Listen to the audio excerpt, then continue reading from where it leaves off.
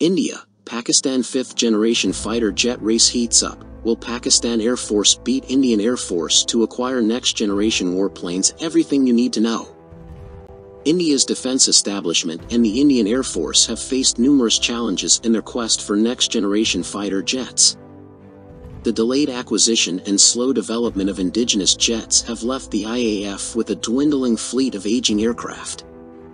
In fact, the IAF now has more surface-to-air missile units than fighter jets. The IAF's partnership with Russia to develop the 5th generation fighter jet fell through in 2018 due to disagreements on cost sharing and technology transfers. This setback has further delayed the development of the indigenously built advanced medium combat aircraft.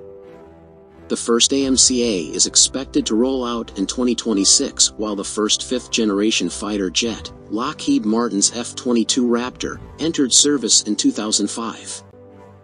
Meanwhile, Pakistan is making strides in its pursuit of next-generation fighter jets. Turkey has announced negotiations with Pakistan to make it an official partner in combat aircraft development. Turkey's Khan fighter jet project, which began at the same time as India's AMCA project, aims to roll out the aircraft by 2023. Pakistan's participation in the Turkish project could potentially give it access to advanced fighter jet technology.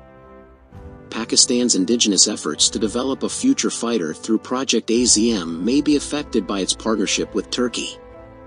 The race is on to see if Pakistan's Pakistan Aeronautical Complex Kamra can beat India's AMCA to acquire next-gen warplanes. India's struggles and delays have put the IAF at a disadvantage in the race for 5th-generation fighter jets.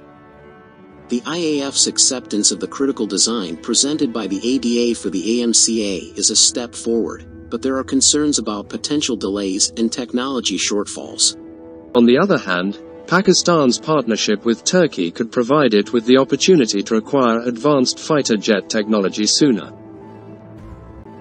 The competition between India and Pakistan to acquire next-generation warplanes is heating up, and only time will tell who will come out on top. Subscribe Defense Matters.